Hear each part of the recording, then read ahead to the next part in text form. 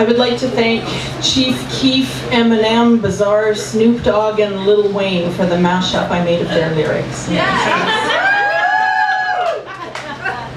2 million years ago, hunters and gatherers understood the language of the planet.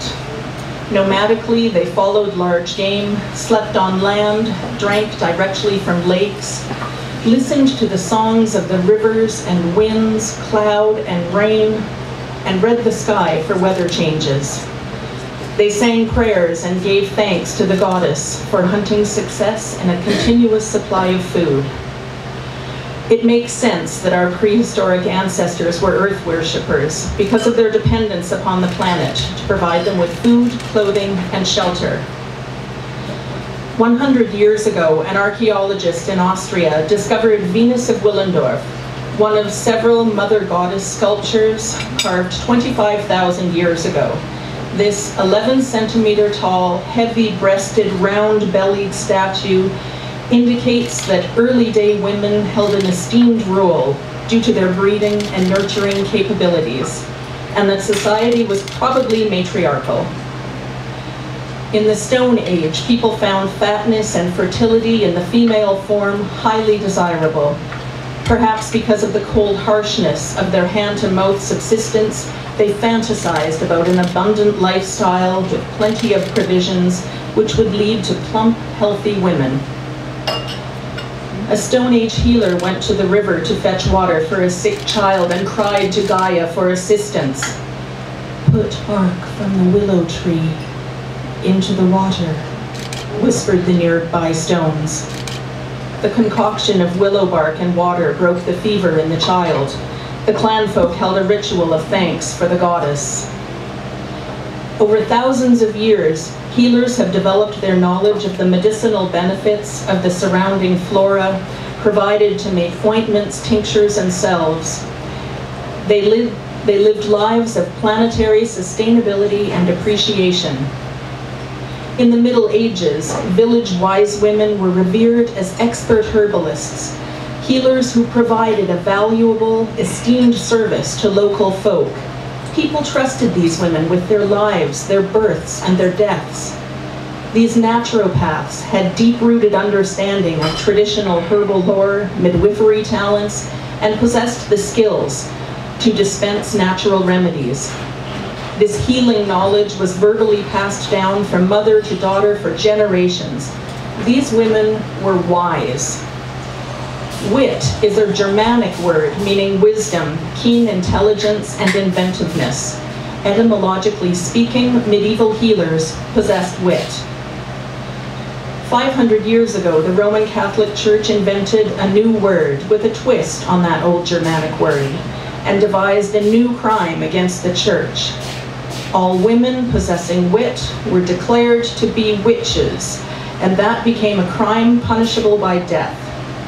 The church sanctioned a new patriarchal language to ensure male supremacy, devised a scheme to eradicate feminine wisdom, and snuff out pagan earth worship. It was the dawn of the witch hunt. Any woman found breaking the intelligence laws was drowned or burned or both. All women in university, all midwives, all herbalists, every female who was in any way clever was a witch and an enemy of the church. Women were put on trial, tied up in the fetal position and thrown into water. Those who did not drown were saved by witchcraft, thus proving their guilt, and were burned at the stake. Those who drowned were innocent.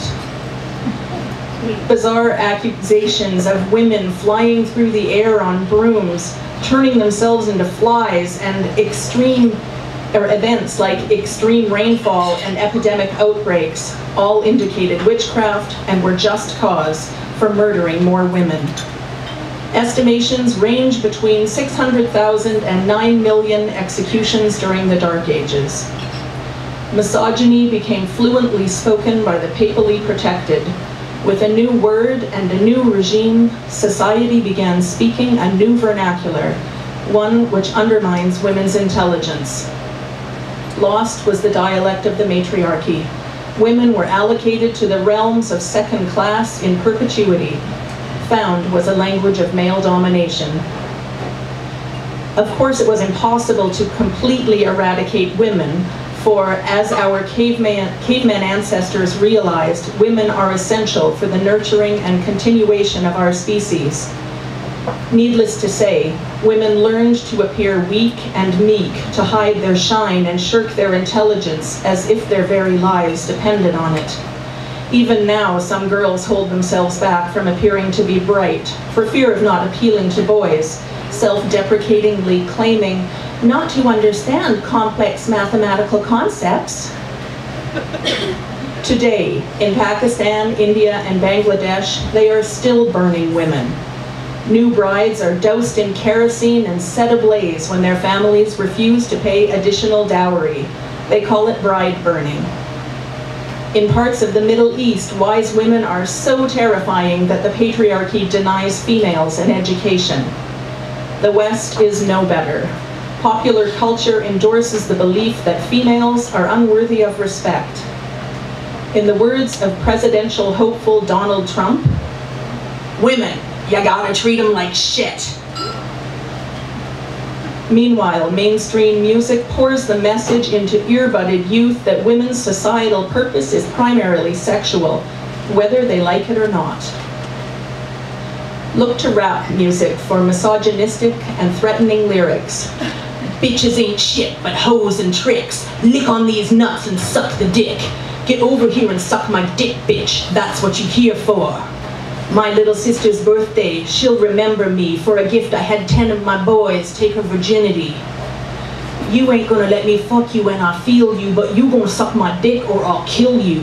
Got my glove on and you the punch bag. Slut, you think I won't choke no whore till the vocal cords don't work in her throat no more." These lyrics paint a picture of patriarchal perpetuity, like the three fates continually waving demeaning violence against women into the tapestries of the future, leading people like stones along the garden path to act on the belief that it is okay to abuse, rape, and kill women. So much of humanity believes that women are inconsequential. So acceptable is the notion of female insignificance that the abduction and murder of over 600 Aboriginal women and girls was declared a non-issue by our previous right-wing government and deemed unimportant enough to warrant spending time and money on a public inquiry. Canadians have been blind about who is killing our Native women.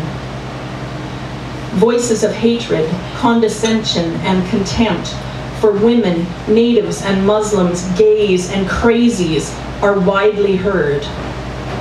Long lost is the language of cherishing full-figured females. Thank you.